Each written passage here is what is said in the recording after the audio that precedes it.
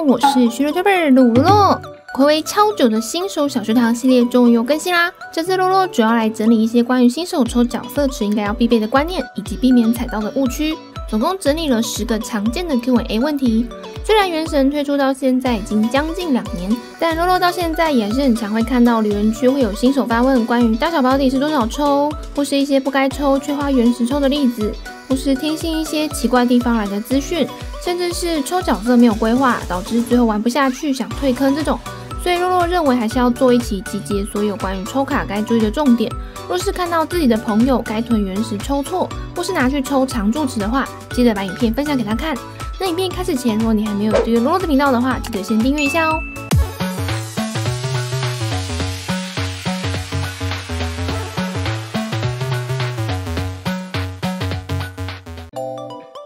原神的抽卡货币。这边就不带入一些统计学或是计算几率的概念来跟大家介绍了，毕竟洛洛自己的数学也不是很好。首先我们要知道，在原神这款游戏里面，拥有多少角色是跟你的抽卡数有关，跟你的等级或是你的探索度没有任何关联。所以如果看到人问说，为什么我练到55级了，还是一只5星都没有，就要跟他说，因为抽的不够多啊。而游戏中要抽角色的话，就需要花费纠缠资源或是相遇资源。纠缠资源是用来抽取限定池，相遇资源则是用来抽取常驻池和新手池。两个东西抽的卡池不一样，要特别注意。再来，这2个项目都是可以透过原石来兑换。原石可以在游戏中透过月卡、任务或活动奖励、开宝箱、成就等等游戏内方式取得，属于无氪玩家要抽角色主要囤积的抽卡资源。而科长玩家若是想要在短时间内获得大量原石，就可以透过储值的方式来取得创世结晶，并且可以以1:1的比值兑换对应的原石。新手第一次购买创世结晶的时候，每个项目都会有1次的双倍优惠。手除重置的部分通常1年只会有1次，上一次手除重置是在 2.1 版本雷电将军卡池到来的时候，差不多也是原神1周年的时间。所以下次手除重置有可能也是原神2周年，大概是在9月份的时候。另外新手也要留意一下关于商店晨辉兑换的部分，在这边可以使用无主的星辉以及无主的星辰来兑换一些材料。无主的星辉需要在卡池中抽到满命以上的5星或4星角色，额外多出的命座或抽到4星武器才会转换为星辉。而无主的星辰则是会随着抽出3星物品时附赠。假如有多的星辉，建议优先兑换纠缠资源，可以用来凑保底数，或是在关键时刻突然给你来个一发入魂。其次则是看商店每个月的4星角色能兑换谁，一般都是优先推荐新手兑换班尼特。科长玩家则可以兑换御三家，因为这3只角色的命座只有在常驻池才有机会获得。再来是星辰的部分，在星辰兑换的列表中也可以兑换纠缠资源和相遇资源。虽然新手刚开始可能星辉和星辰还不够多，但抽期最好在每个月1号来这边查看自己的星辰足不足够兑换6折的纠缠资源和相遇资源。每个月个别可以买5颗，再用这里取得的纠缠资源和相遇资源去抽限定池和常驻池，一般可以免费农的材料都可以不用兑换。不过若是到后期星辰太多，也可以考虑换一些角色突破材料。原神的卡池类别，再来说说原神里面的一些卡池。新手刚入坑的时候，可以随着冒险等级来到5等左右解锁新手祈愿，最多只有20抽，10抽时可以享有8折优惠，也就是只需要花费8颗相遇资源，且第一次10连一定会获得诺尔，运气好也有机会在里面抽出5星角色，但几率是 0.6%。而这个池新手可以选择跳过，也可以等后面有多的相遇资源再回来抽，只要没有抽完这20抽，这个新手池就不会消失。唯一要注意的是，千万不要用创世结晶来抽，因为这边所要花费的是蓝色的相遇资源，而不是粉色的纠缠资源，而且要在20抽内出现5星角色的几率其实真的不高，因此若不是天选之人的话，慢慢来就好。而科长的话，也可以建议直接用创世结晶换原石，直接抽当期限定池的角色。第2个卡池是有期间限定的角色活动祈愿，这个卡池大约每20天会置换1次限时加倍的5星角色，同时也会加倍一些4星武器。随着原神后面角色越出越多，复刻的时间跟不上卡池更换速度，因此在 2.3 版本后，开始会不定期同时出现2个活动祈愿卡池，或是1个限定卡池单走。我们可以点击详情来查看卡池的抽卡机制。虽然这边写得很清楚，但还是会有很多新手一开始可能会看不懂，常常会经过抽卡的辛酸血泪后，用原石当学费上了一课。这边洛洛用最简单的方式来说，卡池的5星角色保底数为最多90抽，也就是说在1到90抽以内出现5星的金光都是正常的，所以新手不用再问说10抽出5星正常吗？而金光里面出现当期加倍角色的几率为1半，也就是当出现金光时，会有另外1半几率可能会是常驻池会出现的那5虎将，迪卢克、琴、柯琴、七七、莫娜等等。但如果这次金光出现的不是限定角色，表示小保底歪了，那下一次的金光必定会出现限定角色，也就是大家说的大保底。而同时，除了加倍5星角色外，每次官方也都会再加倍3只4星角色的几率。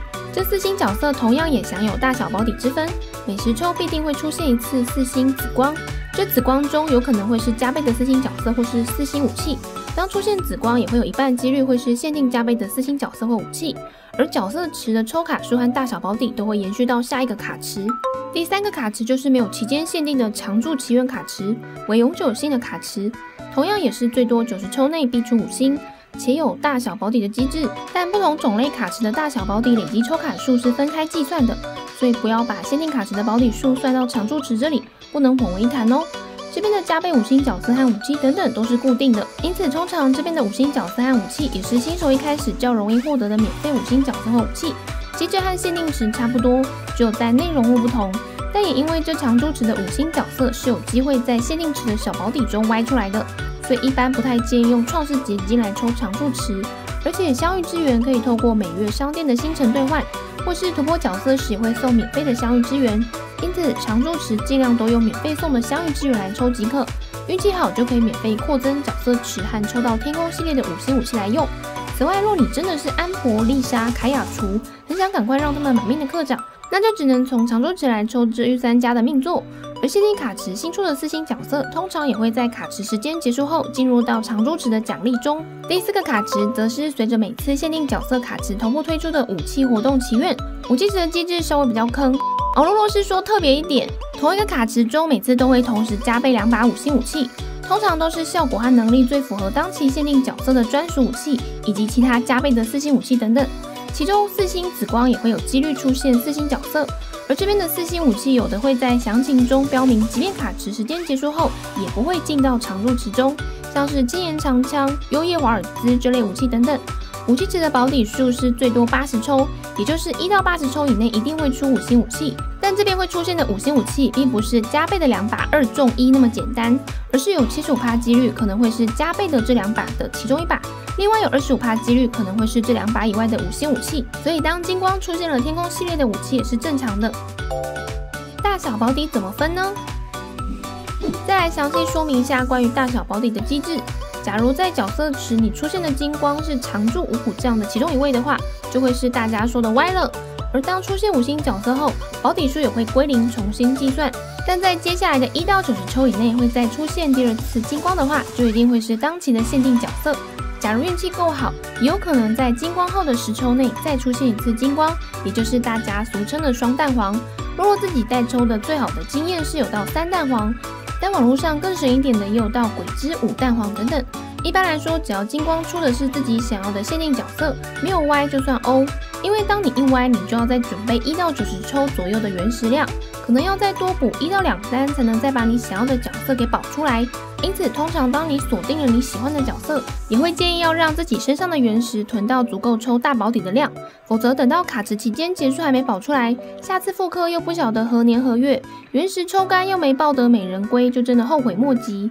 顺带补充，卡池里面出现的4星角色，若不是这次限定加倍的3只其中1只的话，下一次紫光必定是限定加倍3只的其中1只，同样也是会有大小保底的机制的。在最一开始的原神武器池机制中，是还没有出现神柱定轨这个保底机制的。而若你是想要这2把加倍武器的其中1把时，是有非常大的几率会抽到自己不想要的另外1把加倍武器。这也是当时狼的末路和护魔之杖同时加倍时，有非常多惨痛的案例，是有人抽出了10几把狼的末路，但护魔之杖却都还没有办法抽满精炼的可怕无底洞。也是因为一堆课长哀鸿遍野，所以在后续的2.0 版本改版后，原神才又加入了神柱定轨机制，就等于是让2把加倍武器中再多加一层保底的机制。我们可以在定轨池中选择自己最想要的那把武器，只要出现了2次金光都不是自己想要的那把武器，那第3次金光一定会是自己最想要的那把武器。意思就是，即便你是非洲人，挖了2次小保底，那你在第3次的大保底一定可以拿到自己要的东西。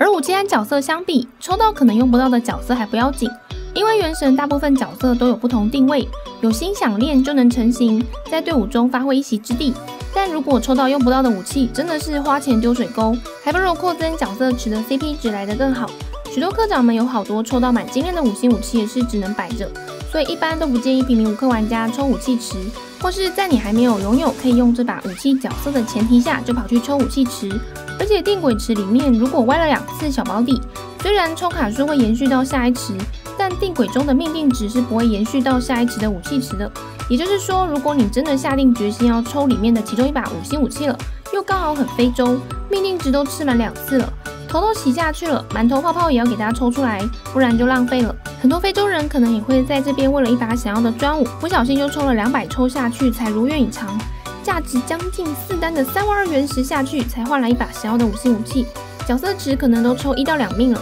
所以奉劝荷包不够深的，没有那个屁股就不要吃武器池那个泻药哦。抽卡池建议要准备多少原石呢？假如要存角色大保底的原石量，也就是最多180抽，总共会是28800原石。当然也不会每个人都非洲到每次都90抽才出金光，因此要稍微再少一点的大保底原石量的话，会建议是囤在21000到25000左右，差不多3单的量。假如是差一个小保底的原石量，则会建议囤在15000到17000左右的原石量。以上这些原石建议储存量是洛洛经过长期下来的个人经验，提供参考。假如要抽1支以上的命座，就是再按照建议的原石量以倍数往上乘。而如果你想问洛洛要抽1支满命角色大概要准备多少原石的话，这边也提供洛洛代抽了几百万原石、几万抽累积下来的经验。满命角色总共要抽出7支，会建议你可以准备8到12万左右的原石，大概是10到12单左右的原石量。欧洲的满命角色抽完可能只需要花6万多原石，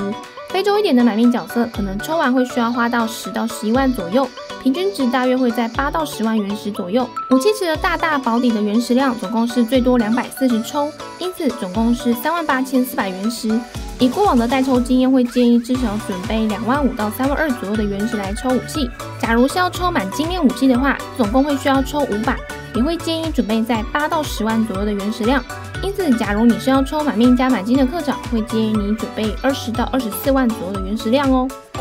该怎么囤原石呢？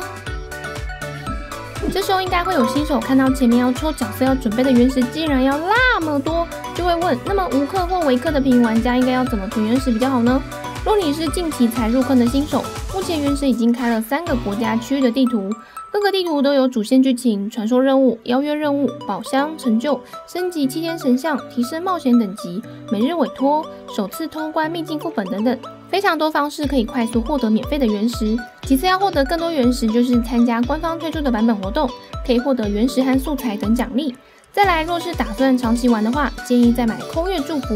而若是每天也都会上线，希望培养角色的步调再快一点，也会建议再买珍珠纪行，里面有送非常大量的摩拉和相关突破材料。当纪行等级满等，还会再返还680原石，这样每个月的基本花费大概只需要落在500元台币左右，但是可以得到超过等同价值的内容物，非常推荐长期每天玩的玩家必买。即便玩到后期每天都有认真玩的话，非讲早期1个月也可以囤1万到15000左右的原石，大约2到3个月就可以存到大保底出5星角色的原石量。剩下就是让自己的角色池更加完善，并且提升整体的队伍练度去挑战世纪螺旋。每2周若是都能9到12层满星通关的话，也可以稳定获得600原石。首次通关1到8层的话，也可以总共获得2400原石。新手也可以下载 HoYoLab 的 App 来看自己每个月的原石主要是从哪些来源取得的。抽卡如何比较容易出金光呢？接下来就是依照一些抽卡经验分享给各位新手们容易出金光的方式。这里主要是按照大数据资料下提供的金光几率。虽然在角色池中保底数最多会来到90抽，但是根据大数据显示，通常在来到70抽以上时，出现金光的几率会大幅增加。而武器池保底数最多80抽，但通常也是在来到60抽以上时，出现金光的几率会大幅增加。所以通常你抽到50抽还没有出金光的话，大概率再补个10到30抽就会出金光了。而如果你想要赌一把抽角色，但是还不够大保底的话，也建议是算一下在卡池结束前能不能囤到至少70到78抽左右的原石量，至少在这个区间算是比较容易出金光的抽卡数。而双蛋黄有时候根据过往的抽卡经验，会容易出现在80抽以上还没有出现金光后的那10抽内。也因为怕双蛋黄来的突如其来，所以通常在抽最后一个满命命座或是最后一把满精炼武器时，洛洛大概在角色60抽后，武器池50抽后会开始改成单抽。若是刚好10抽出金光或是小保底外掉就还好，到下次限定卡池还可以有大保底抽。但有次就是在最后的满命环节不小心抽出双蛋黄变成7命的情况，就尴尬了。而从大数据来看，抽的越多，出5星的平均值也会大概落在65到75抽左右。网络上也会有一些抽卡统计的程式，有兴趣也可以搜寻关键字，或是到洛洛的 Discord 群组里面去找程式来看自己的平均5星出货数在多少。玄学和反向定轨有没有用呢？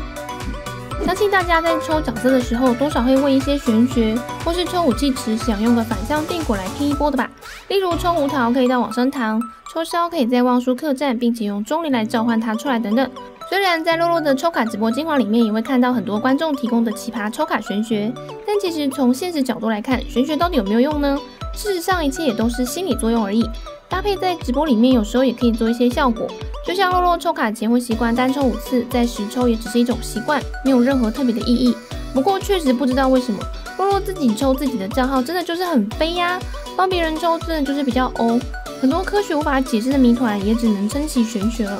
而至于反向定轨的部分，一样也是心理作用比较多，并不代表定轨另外一把自己不想要的武器就一定会出另外一把，一切都是几率啊。但也会有人说米哈游有程式会检测仓管等等的，毕竟也只是网络流传，没有证据。抽卡也是有欧有飞，也不好说这是真是假。结论就是，假如你真的只能够出一次武器池的金光，在卡池结束前也没有办法凑到3次保底的原石量，那或许可以玩个反向定轨看看。反正如果运气好中了，那就赚到。但是反向定轨抽歪了，反正你也不打算再抽了，命定值给它归零也没差。但假如你是原石足够的玩家，建议还是不要玩反向定轨。万一你真的前面2次歪了天空系列的5星武器，命定值满之后又只能出你不想要的那把武器，最后也是赔了更多不必要的原石在里面。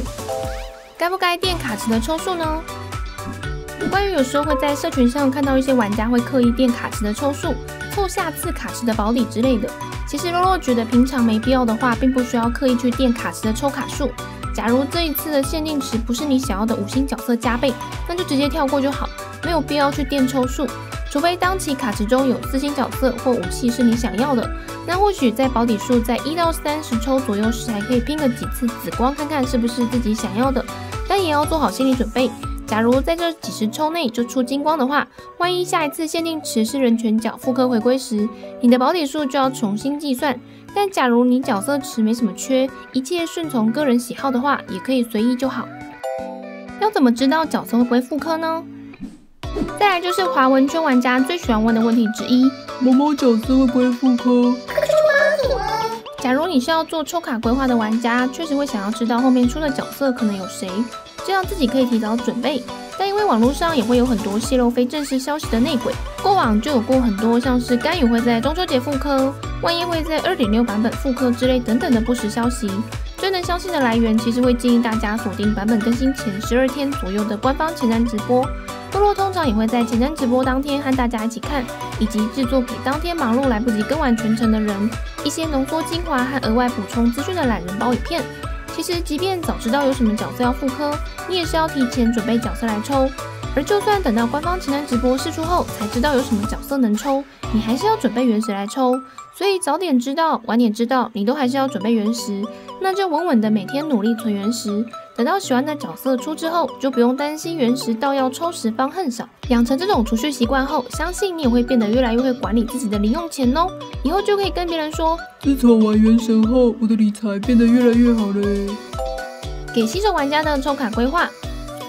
最后就是洛洛这边以开服玩到现在60等，整理一些浓缩的抽卡规划方向给未来的新手们参考。其实玩到后期，当你的角色池该有的角色都组建的差不多后，只要神经螺旋每次都能满星，剩下的抽角色都是看自己的喜好。但若是还在前期拓荒的新手，若是想要往神经螺旋满星的目标前进的话，可以多看一些角色评测影片，去找到自己用来专门应对神经螺旋的主 C。洛洛这边比较推荐的升级螺旋主 C 会是神里凌华、甘雨、胡桃，都是在很多种深渊环境下还算万用的出场主 C。而当你在拥有1到2名5星主 C 后，建议可以再多从辅助角着手，因为大多数原神的人权角都是在辅助角上，像是5星的温迪、钟离、雷电将军、万叶、星海、叶兰。想专练兵队的也可以考虑抽申鹤等等，辅助角越多越好，而不是主 C 越多越好。说说角反而是命之座越高越好。所以当你已经有喜欢且常用的主 C， 就可以专心把资源投资在他身上培养，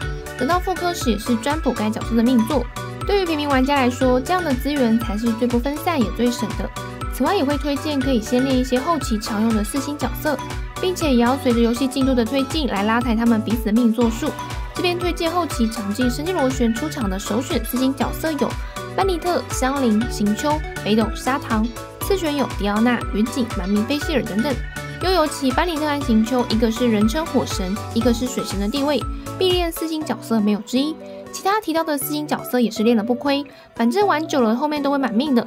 角色池越深，就越能灵活的看升级螺旋的怪物阵容或需要破盾的情况，随时做替换，不要过于呆板的只会组1、2个制式的阵容。满命的4星角色就可以追上一个0到1命5星角色的强度，因此也是平民玩家需要重点培养的一个角色项目。而武器池方面就要评估自己的能力，平民玩家可以考虑使用珍珠骑行里面便宜又好用的骑行武器，真的需要可以考虑抽给主力5星专武，像是雾切之回光或魔之杖这种，来提升刷圣物副本打 BOSS 的效率。而只要升级螺旋都能满星后，也就可以正式实现抽卡自由啦。未来抽卡只需要看自己喜不喜欢就好咯。以上就是洛洛整理给新手抽卡观念的10个 Q&A。若是身边有朋友问了以上问题，或是怕妈祖太忙的话，可以直接贴影片给他看，帮他补足正确的抽卡观念。那有任何问题可以在底下留言，洛洛都会一回复。制作攻略不容易，若是想支持洛洛的频道内容，也可以点击加入按钮来成为罗邦会员，或是点击超级感谢赞助洛洛一杯新奶茶。若觉得这支影片有帮助到你，可以点击喜欢给洛洛一个鼓励。目前每周日晚上也会固定直播游玩原神，每周1到晚上9点半更新影片。我是学乐 tuber 陆洛洛，我们下次见喽。